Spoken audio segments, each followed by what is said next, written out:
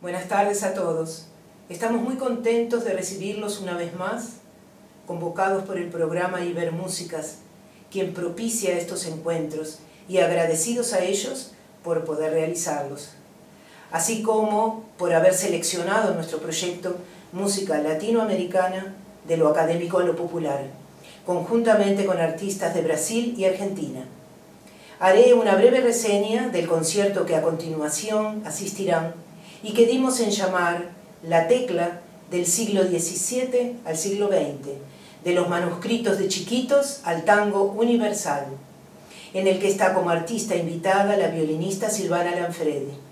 El objetivo de este concierto es presentar al clave, al fortepiano y piano moderno en una amena convivencia de distintos géneros musicales y ofrecerlos en este escenario virtual. La música culta, folclórica y popular se encuentran presentes con el fin de derribar, por unos minutos, el proceso subjetivo que resulta de esa clasificación en géneros, donde la influencia del conocimiento personal y la forma de cada uno de sentir y escuchar la música suelen a veces tornarse un inconveniente. El concierto comienza con 3 piezas de los manuscritos del archivo musical de Chiquitos. Este archivo es uno de los principales testimonios del pasado jesuita en los territorios misionales bolivianos. Desde el punto de vista musical y comparada con las obras de alta densidad de las grandes catedrales españolas, la música de estas reducciones tiene un lenguaje muy simple. Luego, también en el clave, se oirá una tocata del maestro y compositor Eduardo Gilardoni, que ofrezco a quien fuera mi primer orientador en este instrumento. Lo ofrezco a modo de homenaje, ya que el pasado 31 de marzo Gilardoni nos dejó y se fue con su música a otro plano. Recorre esta tocata un interesante juego de notas repetidas. Le sigue Interludium y Ground de la partita número 1 para clave del compositor argentino Pablo Escande, quien desarrolla su carrera en Japón. El interludio es la antesala a un potente basso ostinato del que es importante remarcar algunas características, como que es escrita en modo locrio, con la quinta rebajada, lo que no permite un acorde de tónica completo ni real de acorde final de tónica relajado. Al final lo cambia para dar una resolución conclusiva. La mano derecha improvisa, podría decirse variaciones, creando mucha tensión hacia el final. La primera parte es más cordal y rítmica, mientras que cuando el bajo cambia a la dominante, las variaciones pasan a ser más melódicas.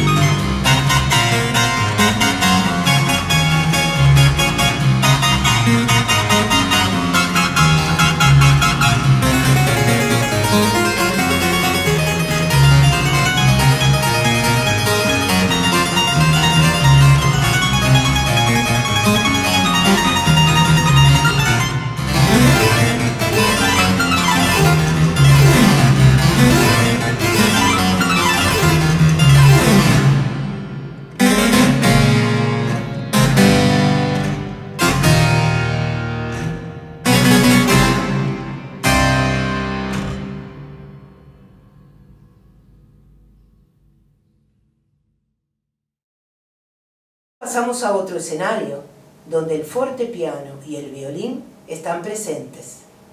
El instrumento empleado en este registro es propiedad de la Embajada de España en Uruguay, a quien agradezco por la posibilidad brindada. Sobre las características de este instrumento, la luthier Marián Pérez Robledo ya se ha referido en su alocución introductoria a estos conciertos. En él se interpretarán dos danzas de la época colonial que se bailaban en nuestros salones en el siglo XIX. Estas danzas forman parte del libro de la música en el Uruguay de Lauro Ayestarán, cuya lectura es muy recomendable por las pintorescas historias que narra de estas danzas. Por ejemplo, una de ellas es la del fandango, danza que en 1797 fue prohibida en sesión del Cabildo por considerarla de versos deshonestos. Este fandango, junto con el chotis, son dos danzas que oiremos al violín.